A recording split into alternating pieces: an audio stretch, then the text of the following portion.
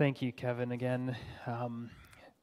So we are carrying on in Nehemiah there. Now, you'll notice that Kevin read from chapter 10, and that was because I just wanted to remind us of the promise that they had made to God, because what we're looking at here, as we picked up on last week, what we're looking at is we're in the last chapter of Nehemiah, and if you remember last week, we learned that Nehemiah, after they built the wall, he came back, he helped them, led the people to build the wall, that then he stayed there as governor for 12 years. But then he returned to King Artaxerxes in Persia, and he returned there for, it didn't tell us for how long, for a certain amount of time.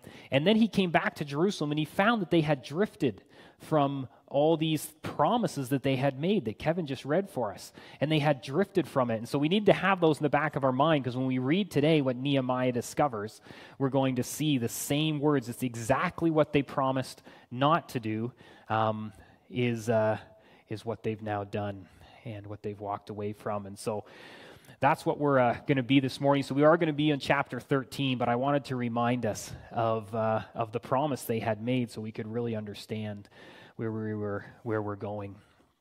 And so this morning, just to remind us kind of where we started last week, we said Nehemiah came back after 12 years he'd been governor. He's away. He comes back, and he finds kind of 4 ways that they had slipped, right? And so we looked at this last week, and we said, what are we going to do? We're going to look at it through this framework here. There was kind of 4 sins that he discovered when Nehemiah got back. And so we kind of just used this. We said, what was the sin? How did they disobey God? How had they walked away? What had they done? And then the second question was, why did they do it? And we just talked about how, we wouldn't sin if we didn't want to, right? We only do it. There must be some desire. That's what a temptation is. It's a draw towards something.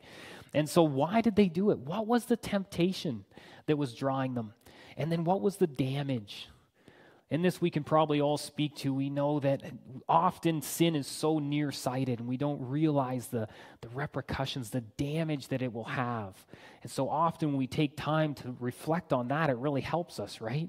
Anybody who's ever, you think about addictions and things like that, it's like they would have never, they go, if I'd have thought about where this would lead, I would have never done it, right? But just those little things, that slow fade. And so we look at the damage, and then we look to apply it to us, because we're reading this is from 440 BC, right? And so this ancient document, and so what can we apply to us?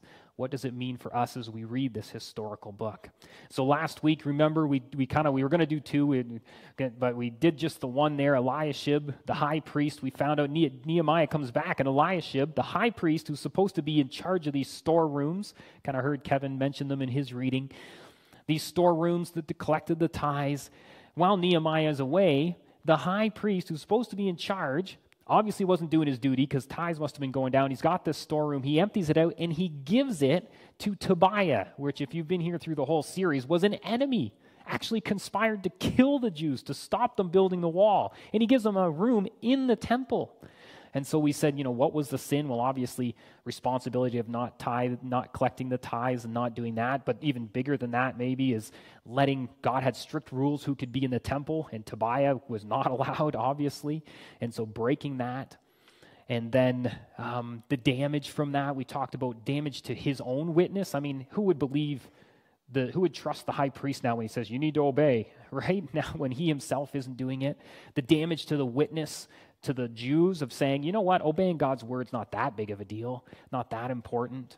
The damage to the witness of God's holiness, that they had to purify that storeroom. Nehemiah came back and tossed all those furniture out of the storeroom and then purified it, because it had desecrated the temple and having this Tobiah live in it. And so, God's holiness isn't that important, is what it was communicated. And so we have all this damage, and then what can we learn? And we just talked about, seems the obvious application for us is just the pressures of the world that are on us as Christians, as a church, to conform, right?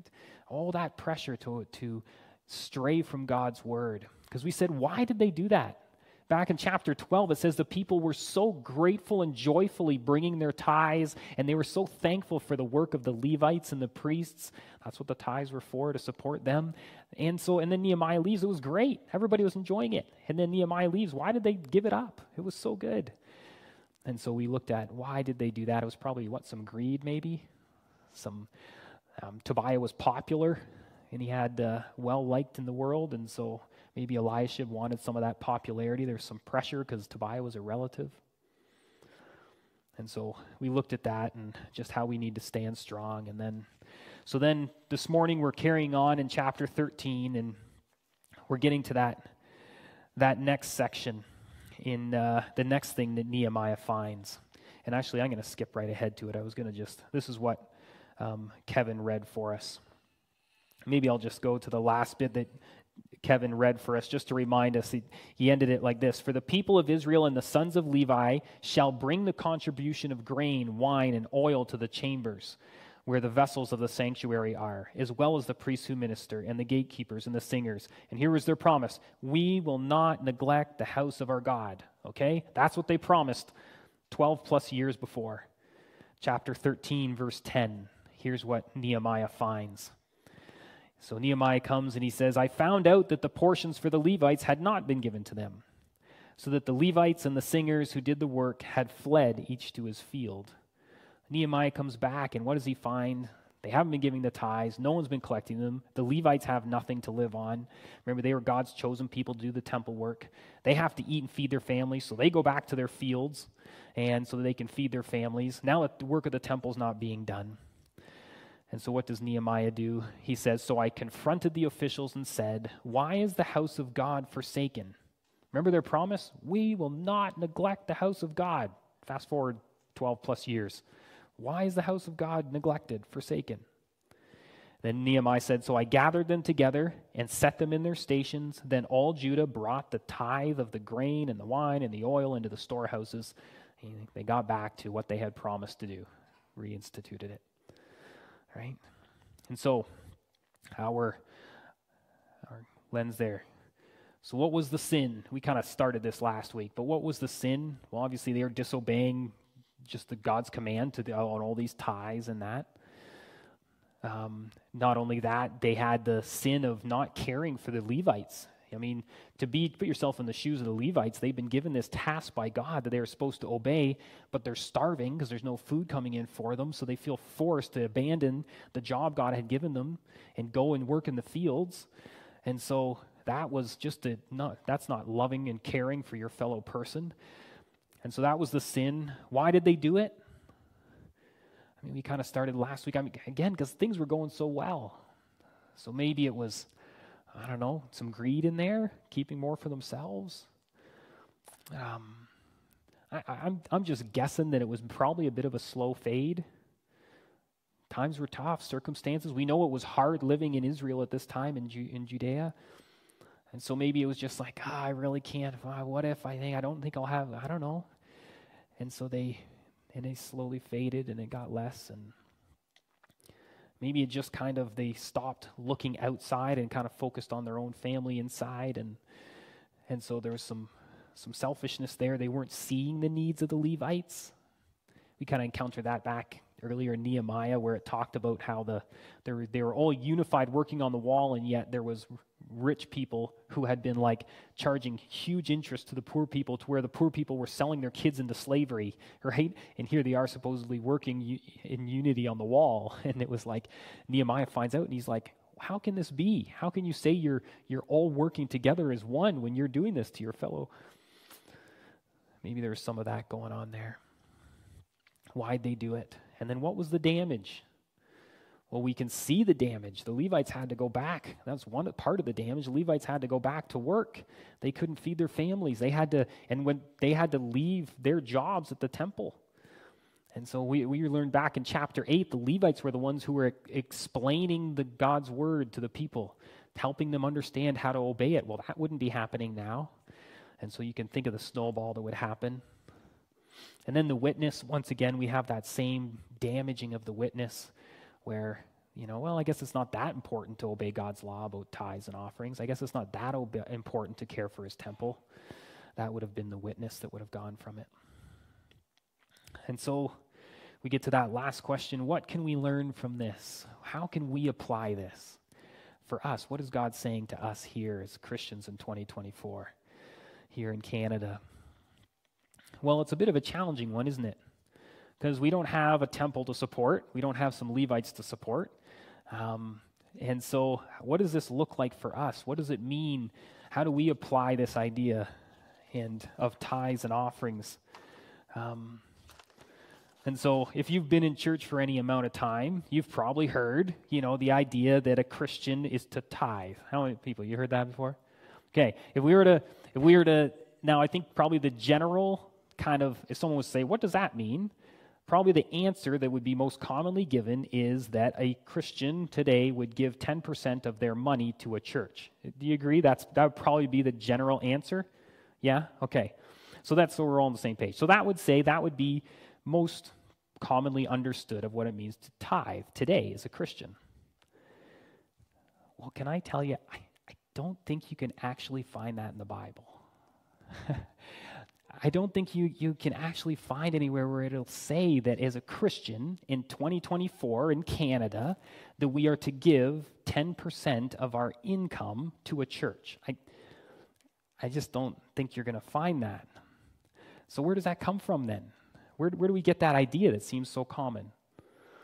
So stick with me, okay? It's really important this morning that you don't hear what I'm not saying. I've said that before, okay? Don't hear what I'm not saying. We'll get there, okay? But stay with me. So what does the Bible teach? And this is what I want us to really look at this morning. I think there is something here, especially for us in the richest society civilization has ever existed. I mean, really, in the history of the world in terms of comforts and wealth and that. So where do we get this idea then? Well, we're going to unpack it this morning. And so here, just to start off with some definitions.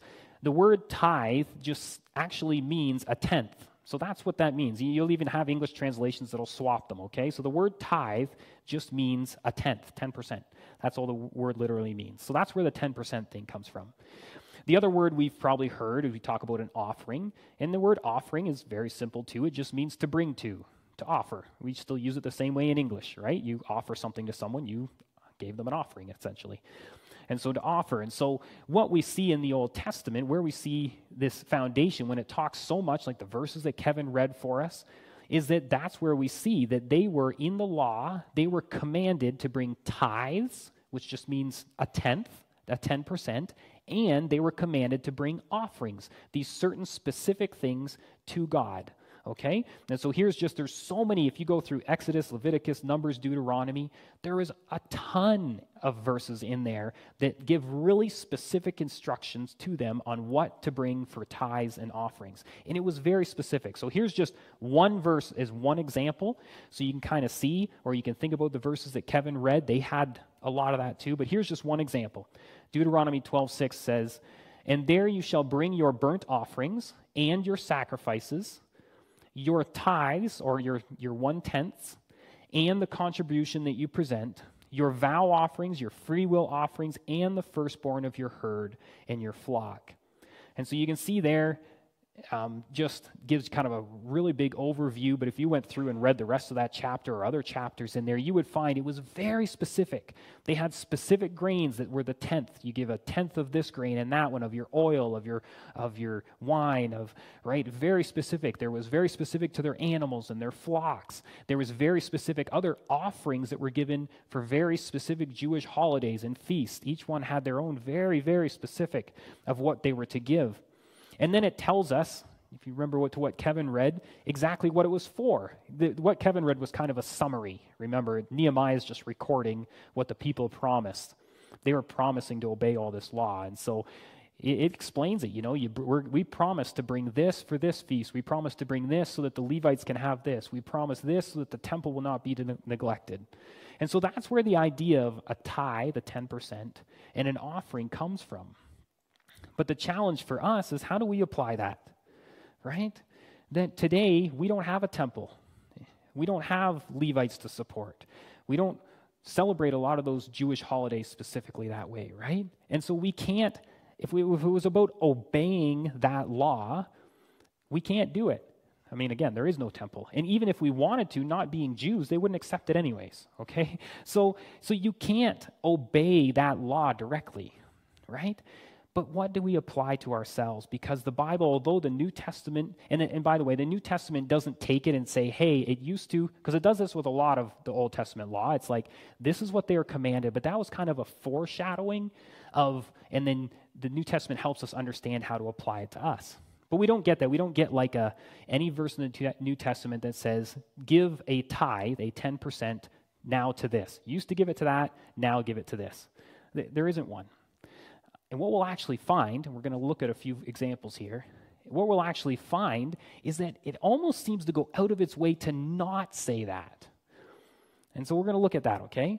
But I'm just kind of laying the foundation here so we understand how we can apply this to ourselves.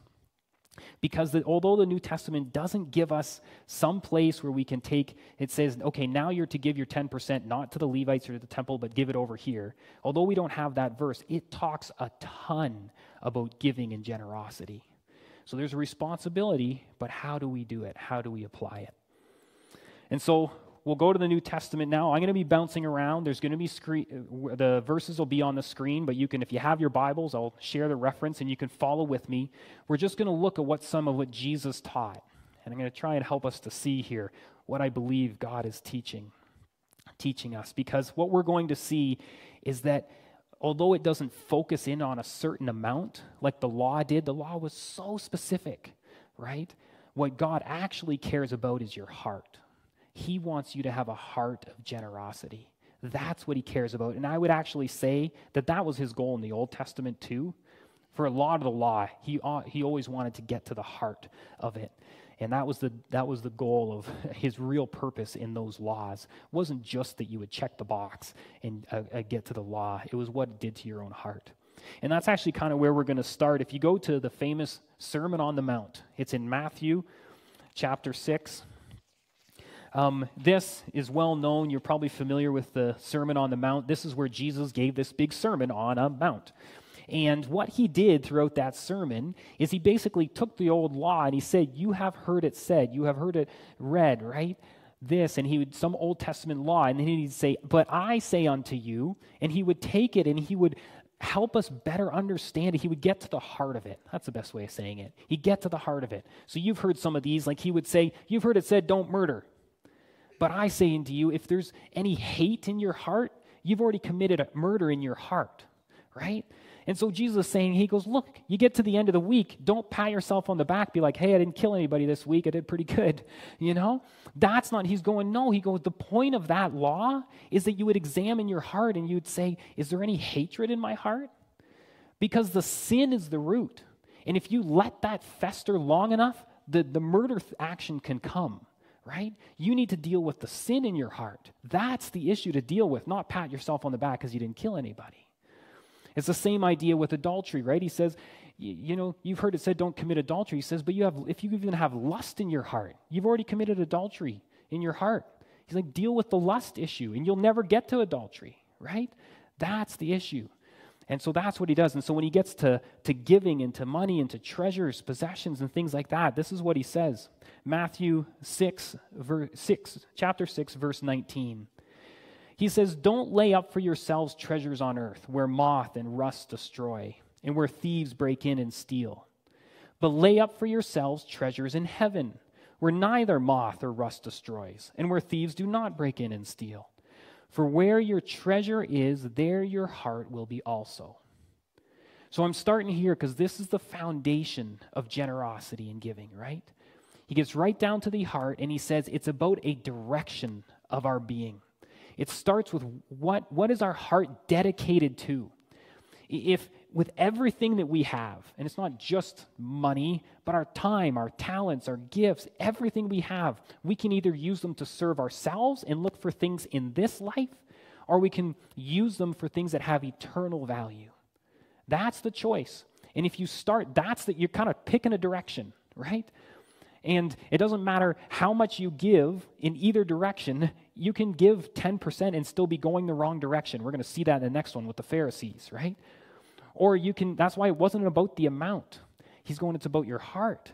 I want you to have a generous heart and be going in this direction. If you strive after what is my kingdom, right, and these things, then all these other things are going to be added unto you, right? Seek ye first the kingdom of God, and all these other things will be added unto you. Get in the right direction, and then you don't have to worry about amounts. That's not what he's most concerned about. He's concerned about your heart, the direction that you're heading. And that's why he ends it with this. A couple of verses later, verse 24, he sums it up by saying, no one can serve two masters, for either he will hate the one and love the other, or he'll be devoted to the one and despise the other. You can't serve God and money. Or in the original language there, mammon, it was like not just money, but it was kind of like the god of money. It's kind of the word that's used there. And so that's kind of how he sums it up. He goes, look, you have to, with your life, you're deciding which way is your life heading, who's in charge. Are you living for yourself, or are you living for God and things eternal? That's the choice to make. That's where the foundation of generosity starts, and giving starts, is built on that foundation. And so let me give you a couple examples here. We see this then. He lays this foundation for giving, and then he goes on, and you'll see this in some of the interactions he has. Here's one. This is him interacting with some Pharisees, who many of them were quite wealthy.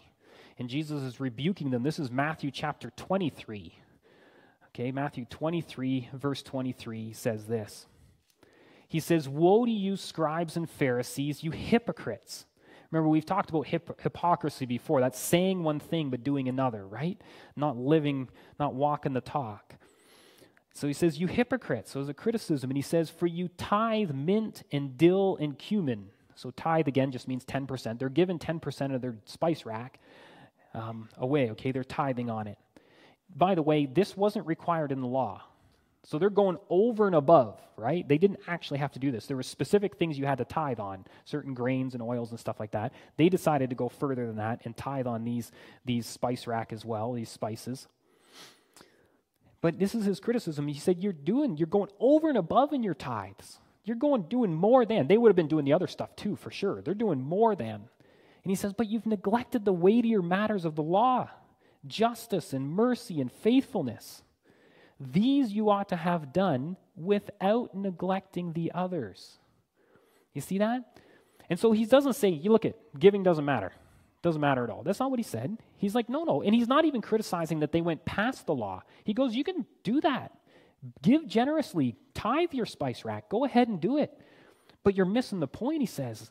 Like, you're missing the point that it's not about God getting some of your spices. God doesn't need your spices. God cares about your heart. The things that he cares about is justice and mercy and faithfulness. You know, some of those tithes and offerings that were given, they were prescribed in the law, some of that was for the poor and those that couldn't have enough, right? The Levites, one of their jobs is they took that in. Part of it was that they were to distribute it to those that didn't have enough. And so here we had this contrast, and if you know about kind of the Pharisees, they were actually heaping more burden onto the poor, right? And still keeping the law, keeping it checking the box every time, but without any heart to actually care for the justice and the mercy. We see this, if you remember, when Jesus clears out the temple, right?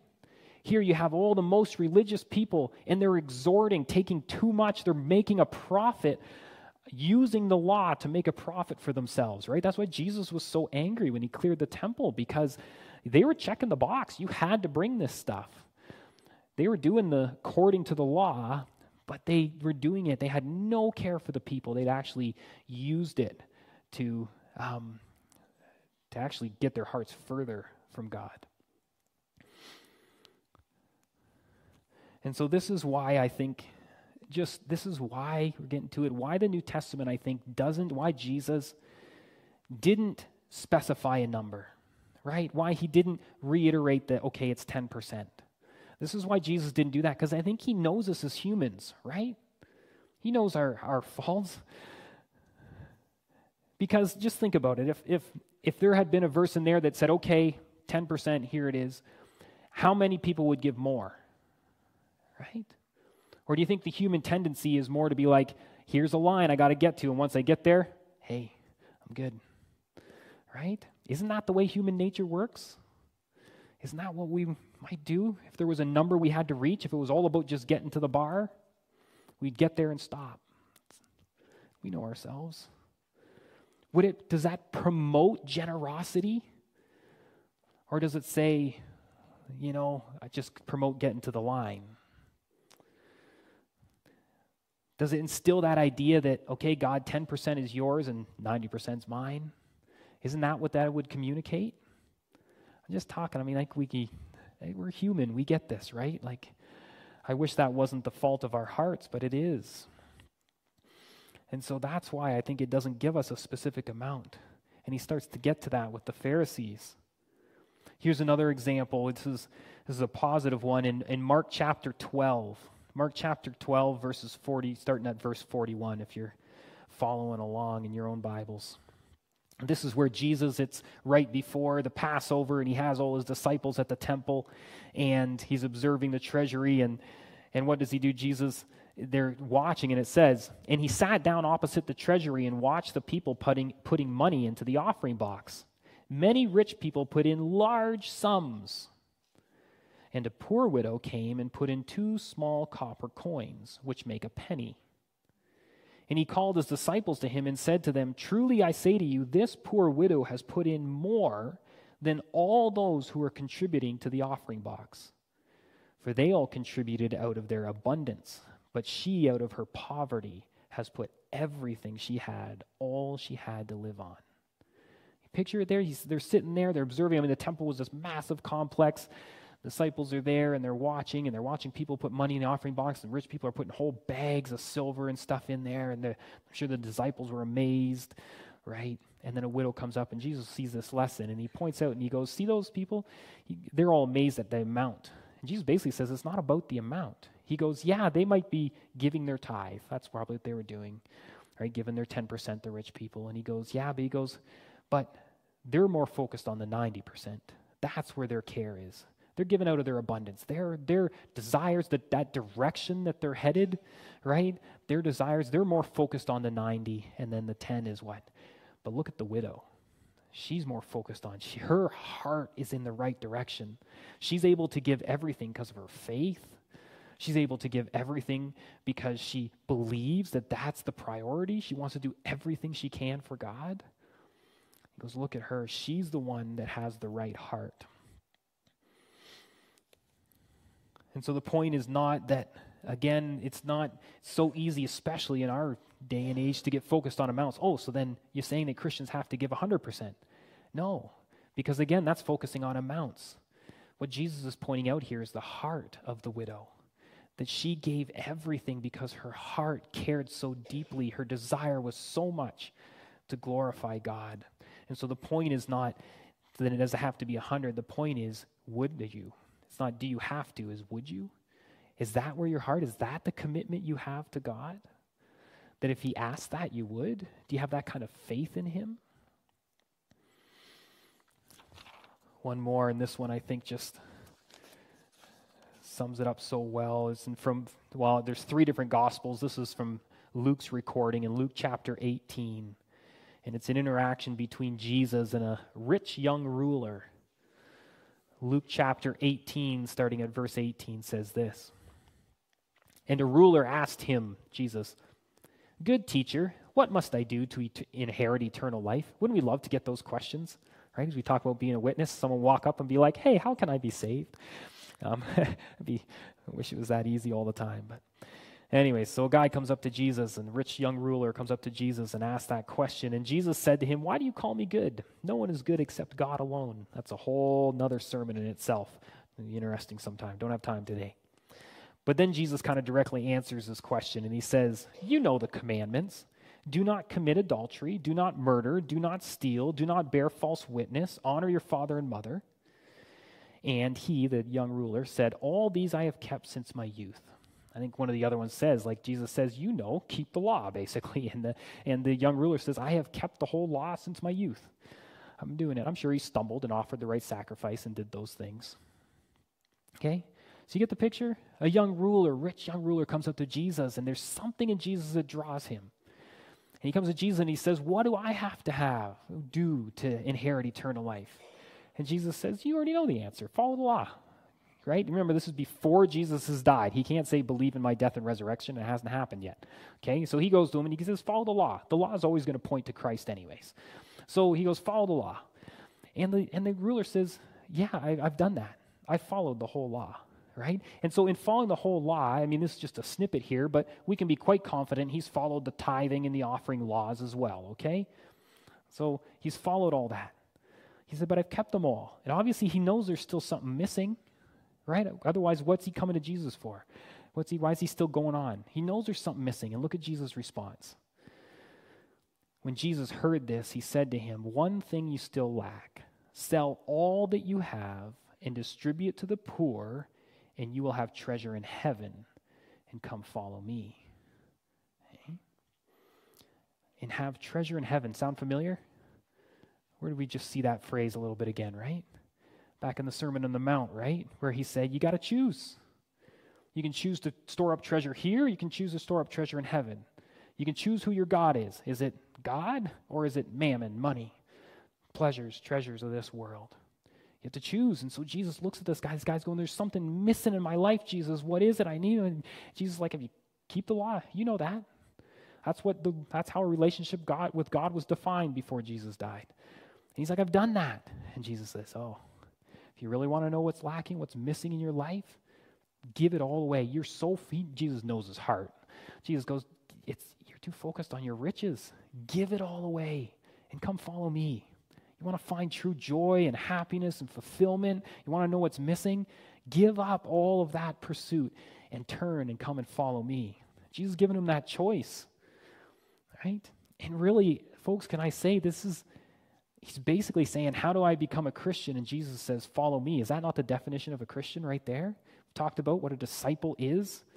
It's someone who follows Jesus. That was the offer. Jesus says, give it all away and come follow me. Come be one of my disciples.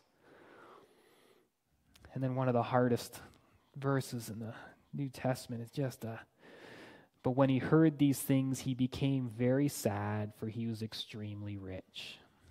Some of the other gospel recorders recorded where he says, and he walked away sad. He had a choice. Jesus said, come follow me. What are you going to choose? God or mammon, right? Where's your heart? What's the direction of your life? And knowing what would be the struggle for this guy, this young rich ruler. And he chose to walk away sad. And Jesus explains, Jesus seeing that he had become sad, said, how difficult is it for those who have wealth to enter the kingdom of God? For it is easier for a camel to go through the eye of a needle than for a rich person to enter the kingdom of God. And those who heard it said, then who can be saved? But he said, what is impossible with man is possible with God. And there's been lots on these verses. You might have heard the thing about there was a gate in the wall in Jerusalem called the Camel Gate, but it was so short you had to take the pack off the camel to get it through. Anybody heard that one? Yeah, pointless. Doesn't matter, right? Because what Jesus is saying here is that for a rich person to get into the kingdom of heaven, it's as hard as a literal camel going through the literal eye of a needle. That's what he's actually saying, okay? And the point is this, that you can't choose. It's the same point he made in the Sermon on the Mount. You can't choose the road. If money is your God, there is no amount of rules. There's no amount of, you can't percentage. There's no amount. There's nothing you can do if that's the direction of your heart.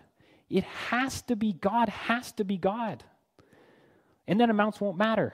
Okay? A rich person can't make money their God and worship God. That's what he's saying. It is impossible to fully serve God if money is your God. No amount of rules and laws and stuff that you meet is going to be enough to save you. And that's why he says what's impossible with man is possible with God. You can't do it. It takes surrender. It takes surrender. And that's what we see in the next verses. Peter pipes up, and you can just think of what Peter's thinking here. Well, he shows us what he was thinking. Peter says, Jesus, see, we have left our homes and followed you.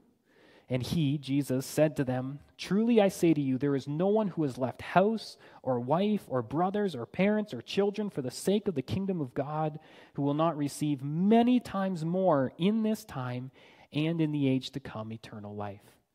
So Peter goes, I kind of read this, is just me maybe. I'm reading into where Peter's going like, he's kind of going, Jesus, am I good? Like, I kind of left everything. I left my family too. Everything to follow. Remember, he dropped the nets and walked away from his fishing business and followed Jesus, him and his brother. And Jesus assures him and says, I say to you, everyone who's left these things. Now, what is this? I'm glad that Jesus talks about wife and brothers and parents, because I think this helps us understand how it's not about amounts, it's about our heart. Because he's not saying that to get to heaven you have to leave your wife, obviously, right? What's he saying? He's saying that the Christian life is a full surrender. That's what he's saying. He's going, Peter, it's a full surrender. This is what we kind of did in the last 2 weeks with baby dedications, right? We're taking our kids that God has this gift, this blessing from God, and we're saying, we are dedicating it back to you, Lord. This child is yours. We don't care if they're famous or if they have a hard life, as long as it's in your will. You might call them to be a missionary in a really hard place, but God, we are dedicated them to you. We want our kids to love you with their whole heart, soul, strength, and mind. That's our desire, that they would serve you with their whole heart. And so we're giving them back to you. And that's what the Christian life is. It's a complete surrender of everything we have, including our family and every possession we have, to God. And this is what's so great. And he then entrusts them back to us to steward them well for his glory, right? And for some people, this is, in many places in the world, this is the reality, that when they become a Christian, that their families may reject them and kick them out. But it reveals the heart. Are you willing? That's the heart that God demands. And so that's what he's talking about when it comes to everything that he has blessed us with. Do we hold it and say, Lord, it is all yours to be used for your kingdom. I surrender it all. And then he takes it, all of it, not 10%, 100%. He takes all 100%, and then he entrusts it to you to steward it for his kingdom. Amen. Luke 18. And so there's the foundation. And so, but then how do we practically do this, right? What does it look like to practically walk this out as Canadian Christians 2024, right? So there's a passage I want to go to finish off, and that's 2 Corinthians chapter 9. And so you can turn there. 2 Corinthians chapter 9. And this is a letter. The letters, we're going to actually touch on 1 Corinthians first because it introduces it. But the letters of 1 and 2 Corinthians are letters that the Apostle Paul wrote to a church in Corinth. Okay? 1 and 2 Corinthians. And obviously, first letter, second letter. So in the first letter, right at the very end, this is 1 Corinthians 16, this is what Paul writes. He says, now concerning a collection for the saints. So I know I said 2 Corinthians, but we're going to start here. So 1 Corinthians 16. So Paul says, okay, concerning a collection for the saints, what's he talking about? There was a famine going on in Jerusalem, and they were having Christians were having a really hard time, starving, right? And so Paul went to all these churches in kind of modern-day Turkey and Greece and stuff, and he went to them and he got a collection. He wrote letters to them and said, hey, would you set some money aside, and I'm going to come, or some of my workers are going to come, and we're going to collect it all, and we're going to take it to Jerusalem so they can buy food and survive, the Christians in Jerusalem. Okay, so that's what he's talking about. Concerning the collection for the saints, as I directed the churches of Galatia, so you also are to do. On the first day of every week, each of you is to put something aside and store it up as he may prosper, so that there will be no collecting when I come. And when I arrive, I send those whom you accredit by letter to carry your gift to Jerusalem. So a couple things here. I just thought this is, again, to help us how do we make this applicable, practical? First off, you see, he doesn't use the word tithe. I'll just point that out, right? He doesn't give a specific amount. He calls it a collection and a gift, okay? But there's still a responsibility on them to give something, right? So it's not that there's no responsibility, but he says, okay, here's the need, and how's the responsibility? And this gift that I want you to give. And then he gives some things that I think are really helpful to us, right? On the first day of the week, Each of you is to put something aside and store it up as he may prosper. I think that's really helpful to us. There are a couple of principles there that we can apply. First off, they made it regular. This is Paul speaking to a church. He says, look, here's some good practical advice, application. Make it regular, right? In your giving, put something aside every week.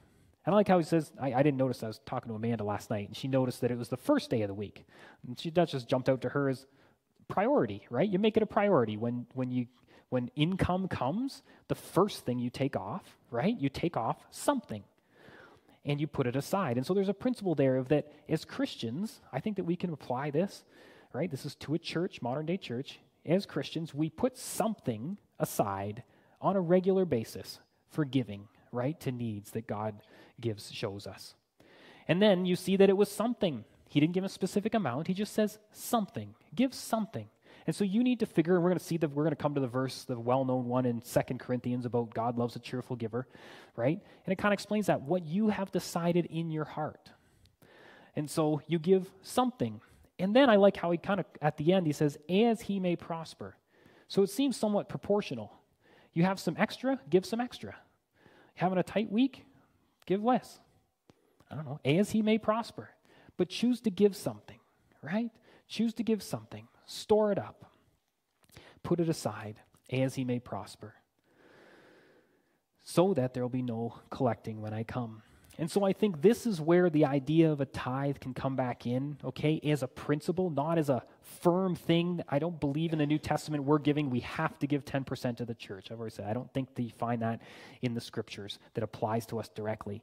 But as a principle, in terms of a regular giving towards the needs of God's kingdom, that principle. And so this is where, like, when I'm doing premarital counseling with a new young couple and their work finances is one of the weeks we talk about, right, as they go to enter into marriage.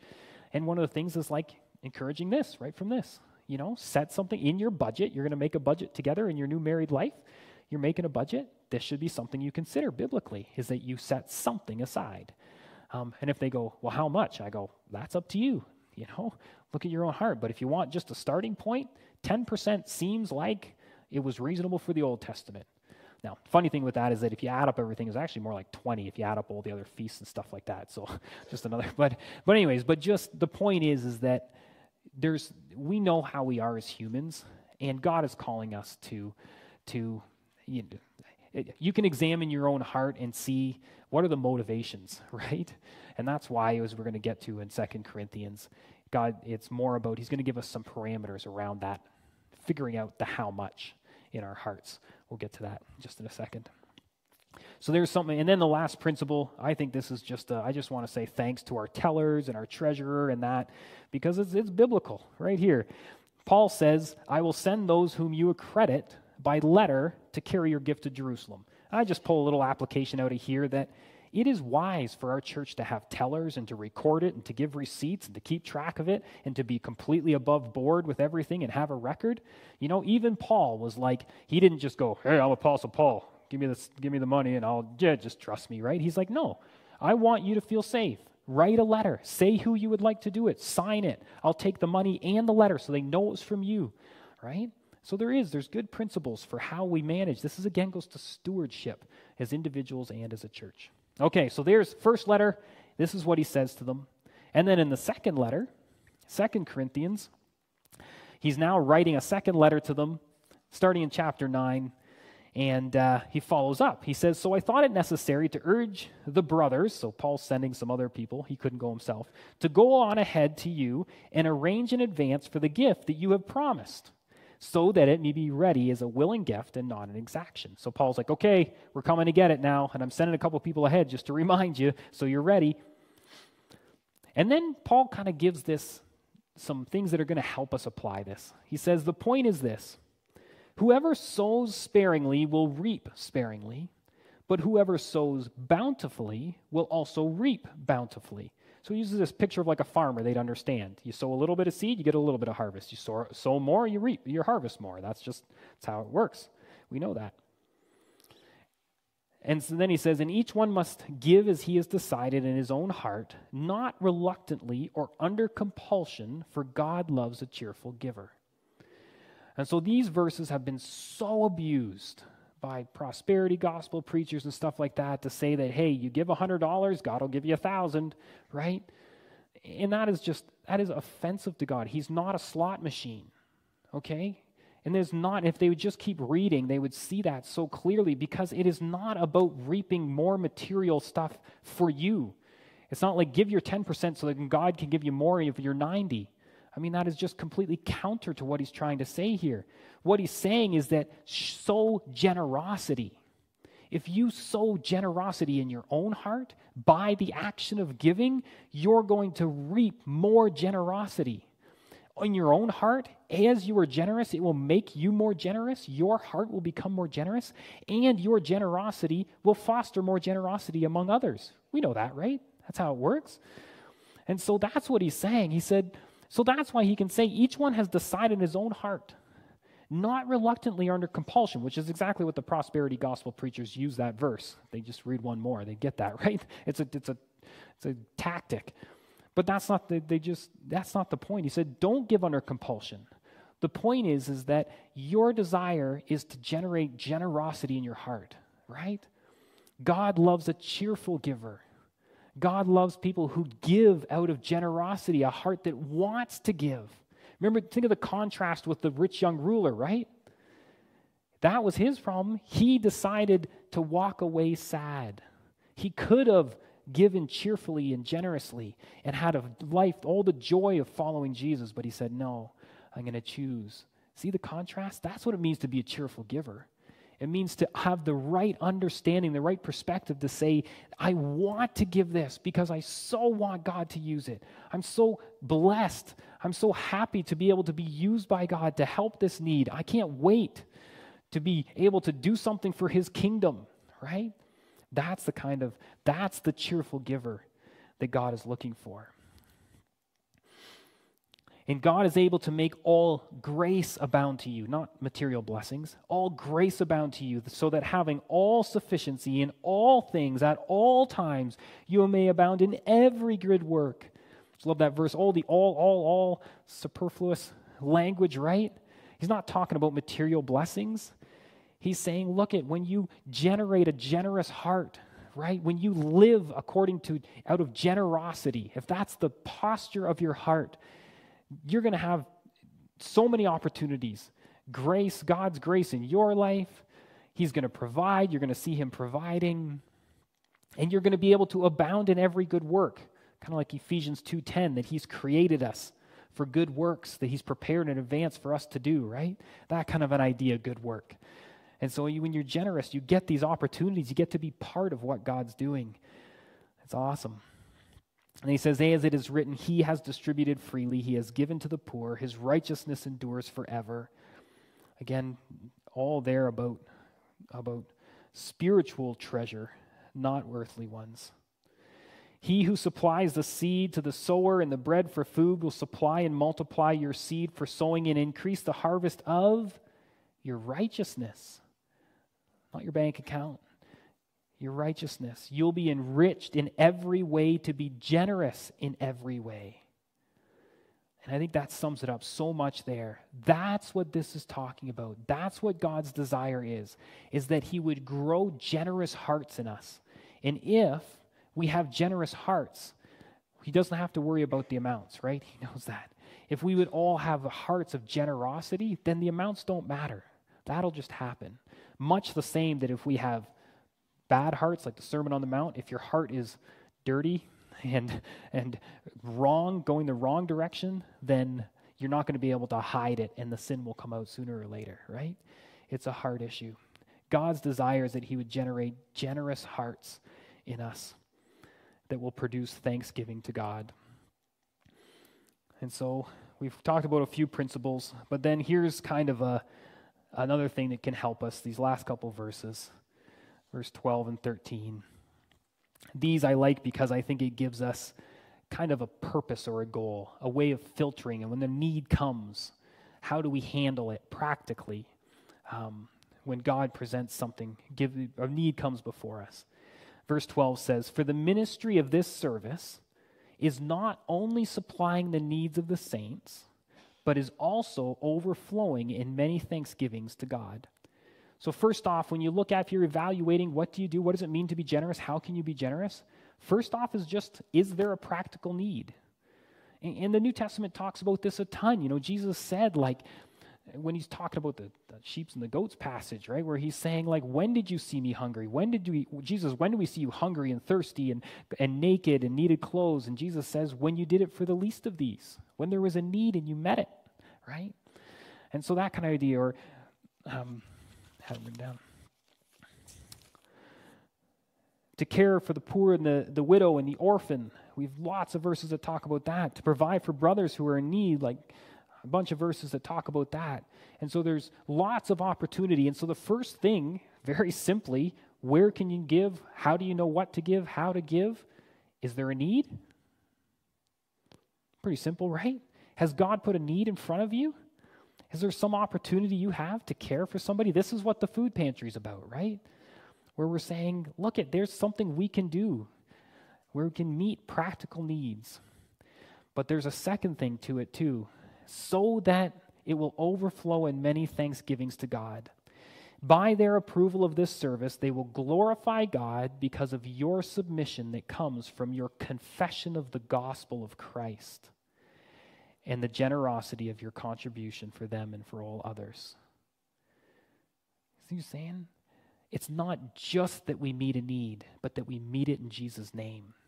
That we do it in such a way that God uses it. If you have the opportunity, the generosity of our hearts, what it does is it's actually a tool, a witness tool of the gospel. That we don't just give that cup of cold water, but we give it in Jesus' name. That we go to people and it's an opportunity for us to say, we want to meet this physical need, but we know something, that an even greater need you have, a spiritual need. Jesus wants to offer you eternal life. That's the gospel message, right? And so that's the beauty of generosity. That's the purpose of us giving. It's not just to meet the practical need, although that's cool that we get to be Jesus' hands and feet, but that we would do it in such a way that people would come to know that there's a God who loves them and that died for them and wants them to come to know him and have eternal life. And so there you go. That's about what I can give you. There's some practical things, principles you can apply. And then there's some filters as the needs come to you. And again, this doesn't just apply to money. This is about time. This is about your vehicle. Does someone need a ride? This is about your house. Does someone need a room to stay in? This is about your gifts. This is about your mentorship, right? What do you have that can be used, that you can be generous with to advance, to meet needs, and to share the gospel? And then I like how Paul added just this last little bonus for us. When you do, he's like, by the way, while they long for you and pray for you because of their surpassing grace of God upon you, thanks be to God for this inexpressible gift. He's like, you know what the bonus is? When you're generous, people are grateful. And sometimes they won't have anything materially to give you back, but they'll pray for you, they'll thank you, right? And that is such an amazing gift. Anybody ever had like a sponsored kid? Like Compassion or World Vision, right? You know you're never going to get you're giving money every month. You're never going to get any back, right? But who's been blessed by those letters and those pictures and those, amen? Right? That's what that's talking about. When we are generous and we give and we see a need and we do something and we give it, we get blessed by the response. And especially being prayed for those that can't give us something in some other way. Beautiful picture. There's so much more we could have said this morning. Go read the beginning of the Acts church in Acts like 2 to 4 and just some of that picture. Just a beautiful picture of what God is calling us into. And so, sum it all up, okay? What God cares about is your heart. That's what he desires. He desires to grow in you a generous heart. And if we all desire to grow in generosity, the amounts don't matter. It's not some bar or line we're trying to meet. What God wants is a generous heart, and everything else will take care of itself. And so how can you use what God has given you to be a witness for Jesus? That's given the cup of cold water in Jesus' name. Pray and ask God to show you where there are needs, and ask him to show you how to help. I think one of our problems we're seeing is that our society's become so isolated, I think that line before of our fences got higher and our dinner tables got smaller. That's just the society we live in, right? And so it's hard to even know when there's a need. And so we need to pray. Lord, we want to be able to be a witness for you. How can we help? Where can we give? Where can we be generous? And then how is God looking to grow generosity in your own heart? And this is where you can go back to Nehemiah and you can go through that checklist and you can look, what are the motivations of my heart? Are you wrestling with generosity in some way? And look at that and think, why am I wrestling with that? What are the things that are keeping me back from being generous? What is God maybe asking me to let go of a little bit? It may not be money, it might be time, right? It might be something else. Is there anything that you're not being generous with that God has entrusted to you that he's saying, open up your hands and experience the joy of generosity? Don't walk away sad. Let's pray. Oh God, we are so incredibly blessed, Lord. We are so grateful for all that you have given us.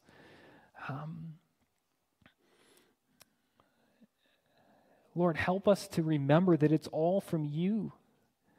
It's so easy in a world that society that talks so much about going out and earning and making and that, but we forget, Lord, that we didn't choose to be born here. We didn't choose the families we live in, Lord. You have blessed us so much, God, and you have entrusted it to us to be used for your glory. And so our desire, Lord, is that we would be obedient, Lord, to use all that you have entrusted with to see your name go forth. We ask, Lord, that you would open doors, Lord. You have blessed us individually in this church so much, Lord. Would you give opportunities? We pray for opportunities with the food pantry. We thank you for all the food that's come in and just our desire, Lord, is to be a blessing.